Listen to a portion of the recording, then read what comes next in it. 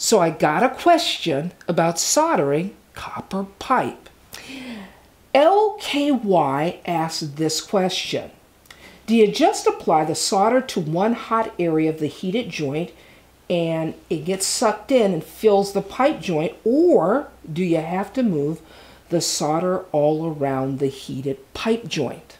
So I'm going to show you how it's done coming up next.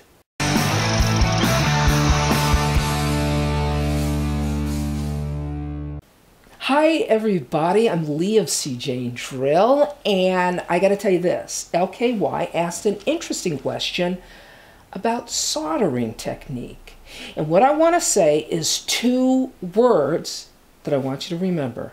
It's called capillary action. Okay, now maybe you're thinking, well, wait, Leah, that sounds a little technical. But here's the thing, it's just a little technical, and I want to tell you what it means. When you're soldering pipe, there's a tendency to use way too much solder, okay? And here's why, okay? When you solder copper pipe, it's got to be dry. You can't have any leaks, any water dripping, because if you do, the joint won't solder completely. And when you turn the water on, you're going to have a leak. And anybody that solders copper pipe, you know what I'm talking about. That's the last thing you want.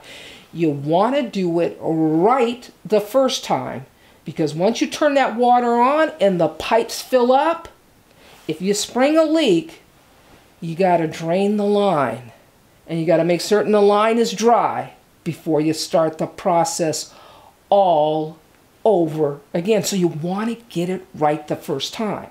So what people have a tendency to do is to over solder. I'm just going to put a whole lot of solder on that pipe because I'm going to make certain that it doesn't spring a leak. And what happens is, once the job is done, you may not have a leak, but anybody that will look at your work will know that you're an amateur. So what I'm going to do is I'm going to show you how to sweat pipe so that when you do it at home, it's going to have all the air marks of a pro.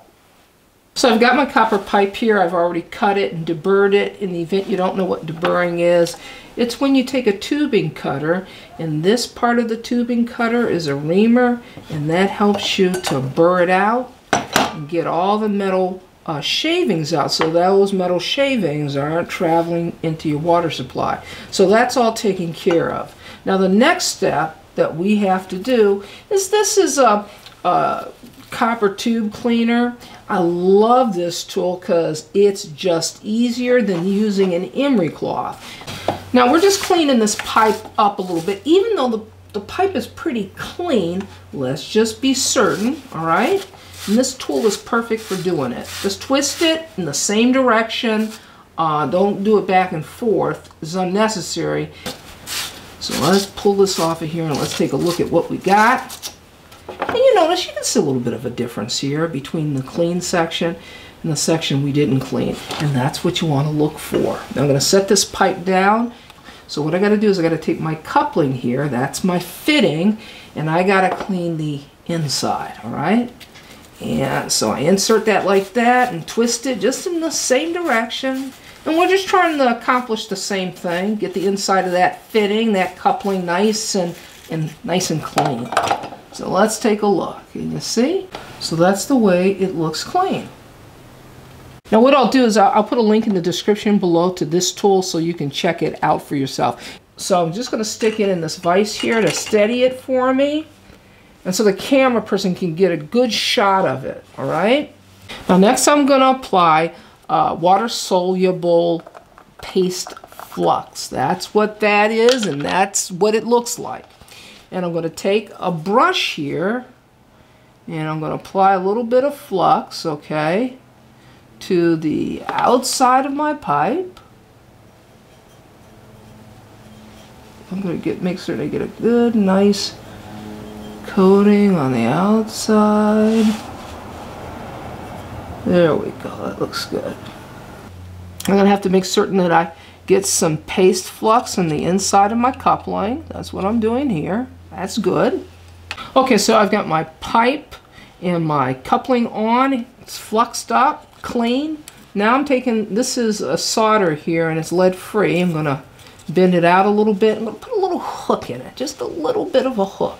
Because that's going to, what this hook is going to allow me to do is going to allow me to keep my hand away from the hot pipe as I begin to lay the solder on there.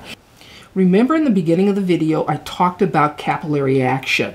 Well, what that is this, okay? It will allow me to hold the solder here in one spot. And the solder will be sucked in. Once it's melted, it'll be sucked in to this fitting without having to go around the pipe. Because when you start going around the pipe with the solder back and forth, that's when you get solder all over the fitting and down the pipe, and it starts to look really messy, okay? Capillary action is the ability of a liquid, in this case, the melted solder, okay, to flow into a narrow space, the narrow space being the gap between this fitting and our pipe. It gets sucked in, okay, without any assistance or opposition from any kind of external force, like gravity, for example. It occurs because of intermolecular forces between the liquid, the solder, the melted solder, and the surrounding solid surface, our copper. And the last thing you need is you need a torch. Now, you can use propane, but I like to use MAP gas. That's my personal preference. That's a nice flame there. So I'm going to put it right there. Maybe turn it up just slightly. A little more. There we go. Let it heat up. Now I'm going to test my solder out and see if it's ready to go. That's really nice. That's a nice joint. Now you know what? I'm going to clean it off just a little bit with the little flux here. There we go. Just clean that joint off. And that's perfect. Okay, everybody, here's the joint we just did. And it's got a little thick band. That's fine. If you compare this joint here to this joint in the back where I took a pipe out of a wall I cut open, you can see the big difference, can't you? Now, with just a little practice, you can get it right.